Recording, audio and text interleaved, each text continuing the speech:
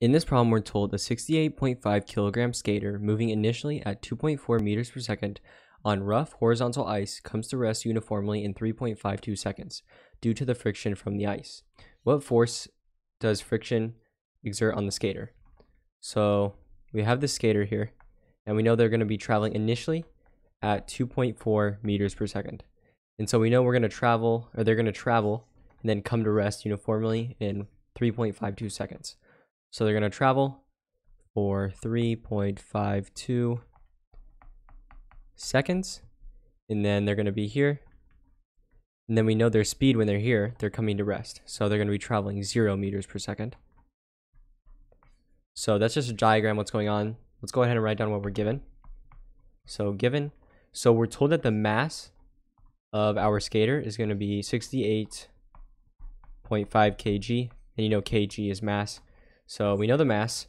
We also know the initial velocity, or v sub 0, of our skater, right? They're going to be traveling 2.4 meters per second in the beginning of our interval. So that's going to be the initial velocity. We also know the final velocity, right? Because it says they come to rest uniformly. So at the end of the interval, they're going to be traveling 0 meters per second because they're rested. So that's going to be that. And then we also know how long it's going to take.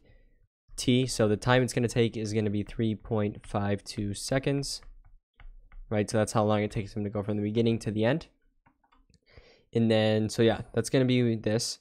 And then keep in mind what they're asking. They're trying to find, or we're trying to find the force friction exerts on the skater. So we know that force is equal to mass times acceleration. So this is the formula we use to solve for force. And so notice how we're given the mass, but we don't have the acceleration. So what we're going to want to do is use these variables that we're given to solve for acceleration, and then we just plug them in, and then we can solve for the force that they're asking us to find. So I'm going to write right here, acceleration equals question mark, because that's what we're trying to find. So we're going to use kinematics to solve this, to solve for the acceleration first. So the formula we're going to use is v equals v sub 0 plus a times t, right? So notice how we're given v sub 0, and we're given t, so we can solve for a. And so hopefully by now you're pretty good at kinematics. So all we got to do is just plug in what we're given.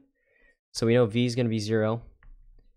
V sub 0 is 2.4 plus a. So a is just our variable times t, which is 3.52. So I'm just going to write plus 3.52a.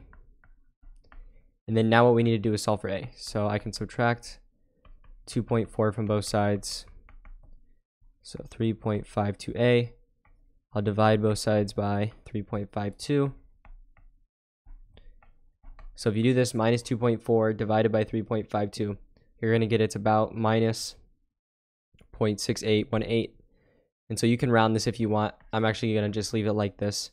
And so keep in mind our units are going to be meters per second squared, right? These are the units since we're using meters and seconds. That's our acceleration. So keep in mind we're solving for force. Force equals mass times acceleration. We have the mass, and we just found the acceleration.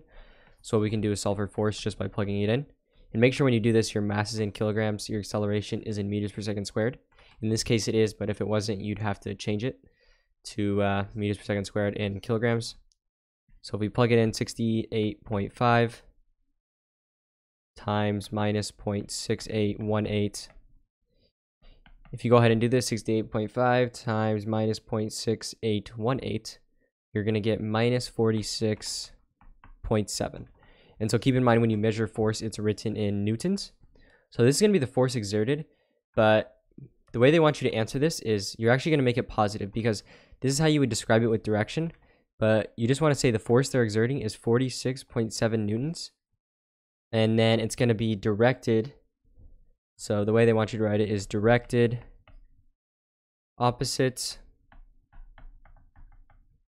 of the motion of the skater. So this is how they want you to write it. So just keep in mind, right, since it's negative, it's going to be in the opposite direction. So this is how they write it, but this is just a more an exact answer. This is the actual force. So this right here is going to be your actual answer, and hopefully you found this useful.